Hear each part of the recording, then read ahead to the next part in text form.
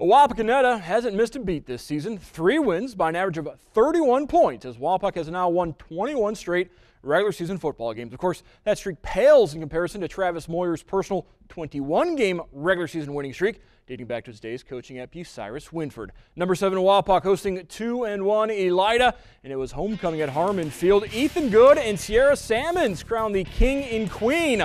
Prior to the game, Wapak gets the ball first, facing a 2nd and 10, direct snap to Cameron Locke.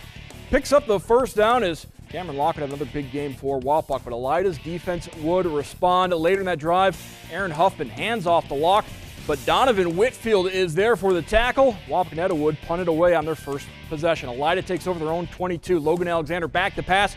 Jared Cockrell takes it away from the receiver. An interception for Wapak. They take over the Elida 28-yard line. First play from scrimmage. Huffman going over the middle to a wide open Nate Elsaw into the end zone. 7-0 Wapak.